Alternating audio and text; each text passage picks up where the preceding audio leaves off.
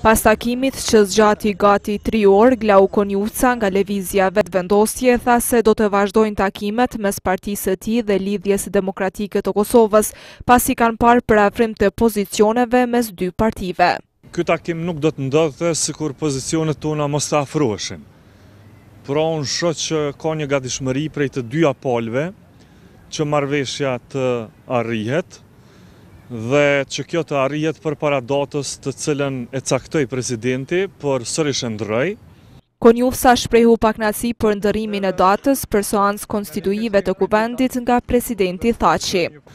Ne kemi dyshimet tona që është ndru kjo datë, edhe do të kishte qenë shumë mirë presidenti me na kallëzu emrat e partive politike, cilat kanë qenë ato parti politike që mos me qenë data 24, ajo e cila është dakordu në fillim, por data 26. Edhe Abdullah Hoti nga Lidhja Demokratike e Kosovës tha se janë dakorduar që të vazhdojnë takimet me Lëvizjen Vetëvendosje.